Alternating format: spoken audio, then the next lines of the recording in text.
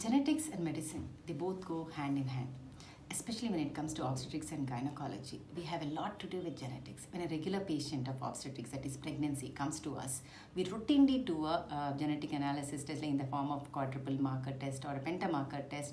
And if this test comes something abnormal, then we send the patient for analysis of the amniocentesis or sometimes CVS to rule out any abnormalities in the baby, especially Down syndrome.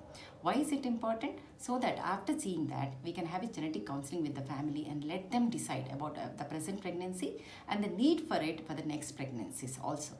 Similarly, when a woman comes to us with recurrent pregnancy losses or abortions, and they all can be evaluated, and sometimes when there is a recurrent neonatal deaths or infertility also, genetic analysis is done both for the woman and the husband. And then the analysis is discussed with the patient with the counselor, and then the outcomes can be predicted and accordingly managed.